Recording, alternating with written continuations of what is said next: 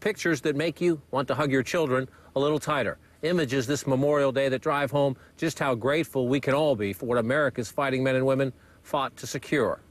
The knowledge no American government will ever do this to its children, to our children, what the Syrian government allegedly did to this child. You'll see him right here. His name was Hamza Ali Al-Khateeb, just 13 years old. He disappeared from an anti-government rally on the 29th of April. Now, look away if you need to. These next photos get very, very hard to take. This is what he looked like when his body came home. His kneecaps had been smashed. His head was swollen. His body covered in cigarette burns.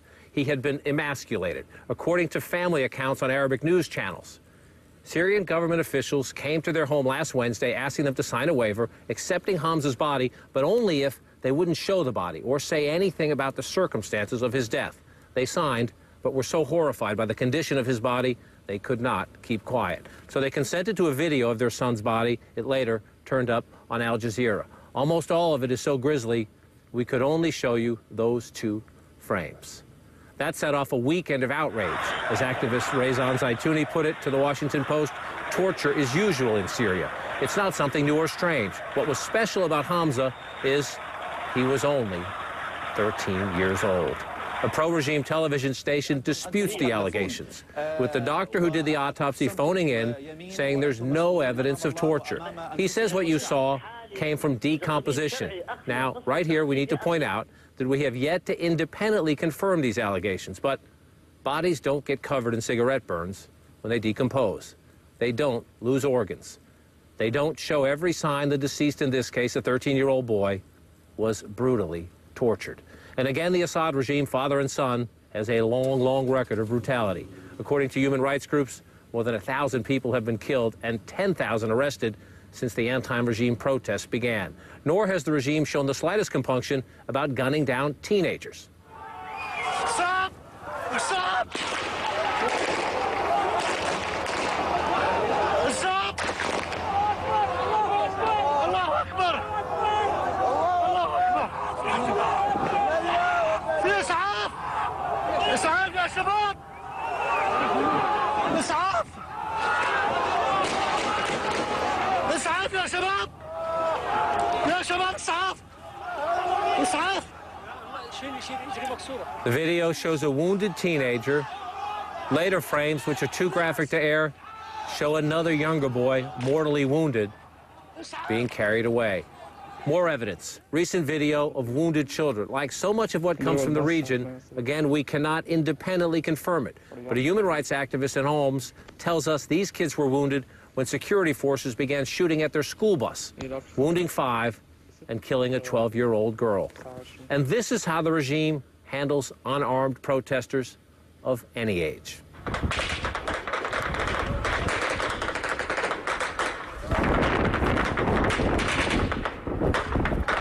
هذا جيش بشار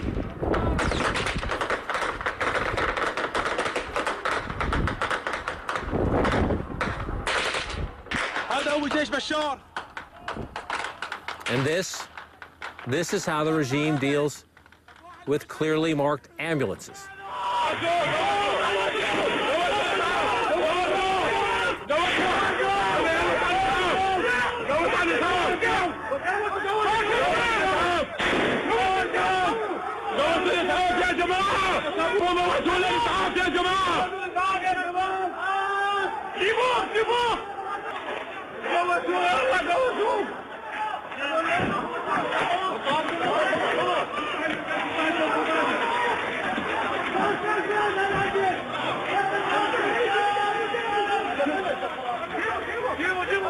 From the beginning, Syria's dictator has blamed outsiders and terrorists for the uprising. More recently, he admitted that security forces have made mistakes in dealing with it. Well, ask yourself this. Have the people you've seen look like terrorists? Is 13-year-old Hamza Ali Al-Khateeb a terrorist? As for mistakes, snipers targeting an ambulance, was that a mistake? Shooting teenagers? A mistake? Security forces opening fire on a school bus? A mistake too? Or cold-blooded murder? It gets worse. There's word from Al-Jizah that the body of another teenager, this one an 18-year-old who had learning disabilities, was returned to a family in Daraa last week, also bearing the marks of torture. So as you look at children marching in memory of Hamza Al-Khatib, ask yourself, how many of these kids will be marching again for the next child? And how many won't be around to march at all? Joining us now to discuss this, Arwa Damon. She's in Beirut for us tonight, and in New York, Professor Fouad Ajami of the Johns Hopkins School of Advanced International Studies and the Hoover Institution. Arwa, I want to start with this question. The regime could have kept the body away from the family. Why give the boy's body back to his parents instead of just disposing of it?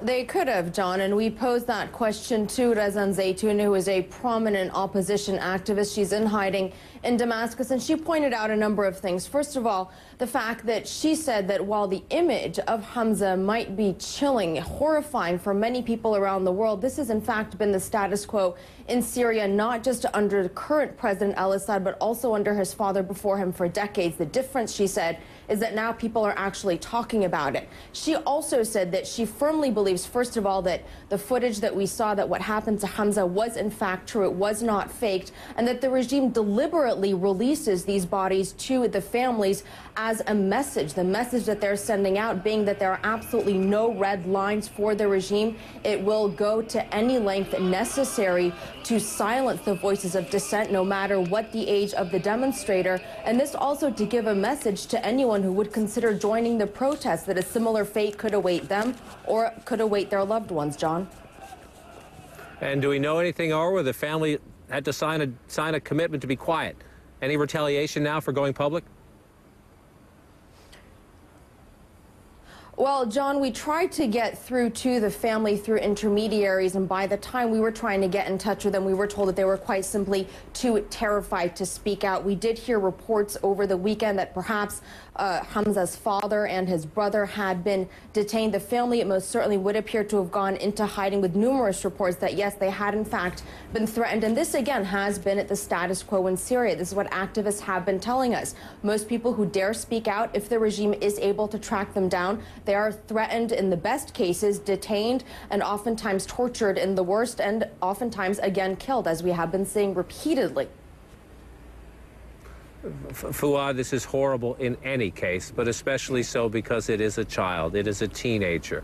In Tunisia, it was the fruit vendor who set himself on fire and became the symbol of the beginning of the Arab Spring. Could this young man now be that symbol to take the Syria demonstrations to the next level? Well, John, that's really the fundamental question. Hamza Al-Khatib will go down in the history of Syrian torment, and in the history of Syrian grief, and in the history of Syrian sorrow. The masks have fallen in Damascus. This ruler, Bashar Al-Assad, has always pretended to be a civilized man. He had studied in England. He had been reaching to the outside world. He'd been pretending to be a reformer.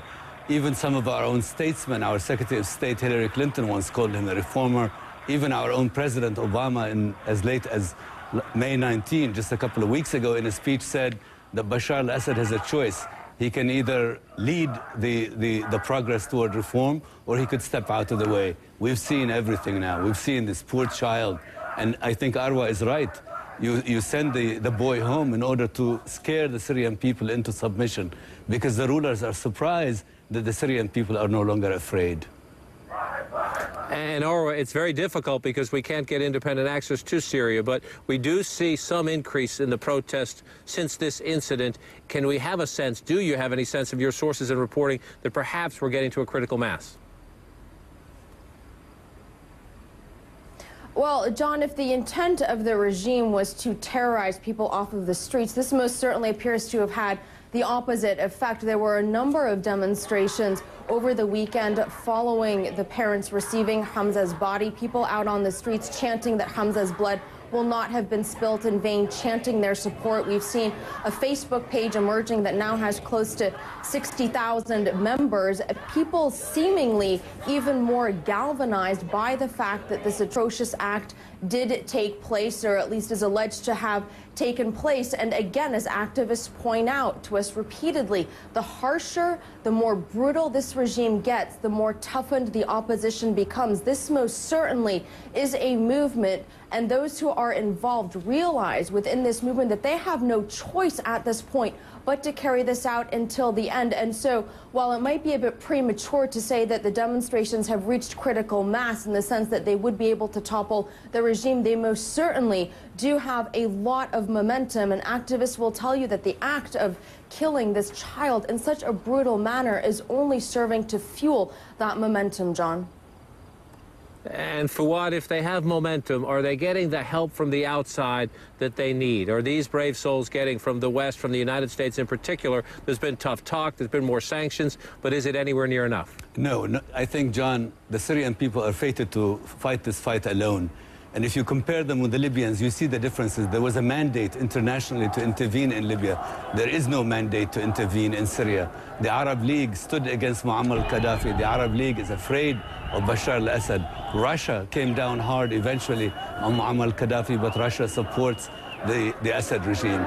Alas, unfortunately, we have to say that the Syrian regime still has assets, and the opposition, driven by the sense of outrage, has its own power behind it. So I think you're going to see the standoff, and it will continue for a while. The regime on the one side, and the people on the other, and the people are not afraid.